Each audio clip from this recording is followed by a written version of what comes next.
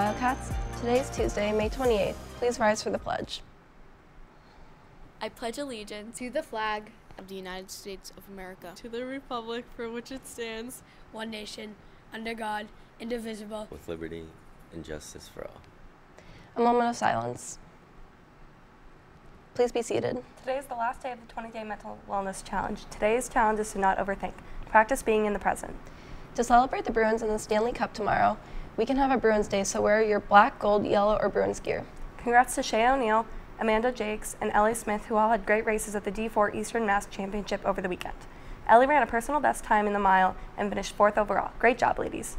The last student council meeting will be held tomorrow in room 204. All members should attend to vote on officers for next year. Class of 2019 yearbooks are now for sale. For $55, you can have your own copy. See Mrs. Graziano in 218 to buy one. Attention all Spanish Honor Society members. Our final meeting of the year will be on Friday, May 31st at 7:10 a.m. in room 114. Candidates running for an officer position are expected to give their speeches at this time. Please email them to Senora prior to the meeting for approval. We will be voting for the following speeches, so attendance is mandatory. If you have any questions, please see Senora Oliveira.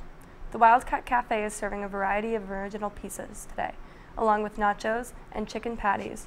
The featured grab and go are chicken, bacon ranch, and honey mustard barbecue chicken wrap and Mediterranean chicken salad bowl. Ham and cheese croissants with tots and assorted breakfast sandwiches are available at break.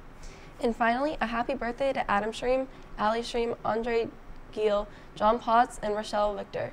And a very special happy 40th to Mrs. AJ from your best friend, Mr. Hyde. That's all for the announcements today. On behalf of Ellie, myself, and the morning crew, have a great day.